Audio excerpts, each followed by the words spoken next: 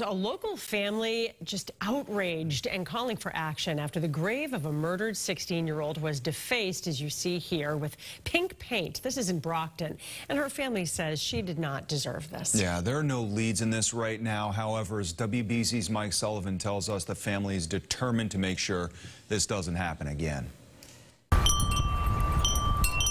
A wound never heals if it never gets a chance to.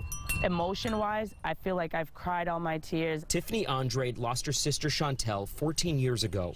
She was gunned down while walking home from a baby shower in Brockton. The last image I did have of her is them putting her in the back of the ambulance. When she spotted her foot twitch. Right there in me, something told me, like, you know, this is it. More than a decade later, the tears continue to roll down her cheek. It was almost like we're reliving this thing all over again. This week, vandals covered her grave in pink paint. It was like someone took a gallon of paint and just spilt it here. I don't think you could just walk into Home Depot and buy a pink paint. Chantel's mother, Stephanie, lives overseas now. What she doesn't know is this isn't the first time the grave has been vandalized. I didn't tell her about everything that I found here, from human urine, human poop.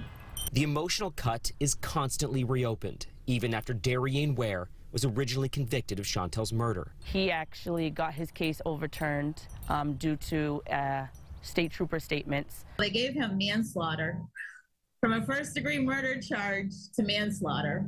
It's still fresh to her. In Stephanie's absence, Andrade and her friends began scrubbing away this latest setback. There was one of Shy's friends here. He was cleaning it with a razor. Moving forward, they're trying to have her body removed and cremated. And then we started looking into the price of it.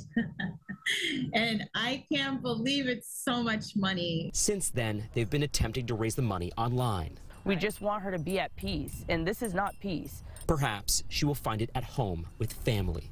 In Brockton, I'm Mike Sullivan, WBZ News.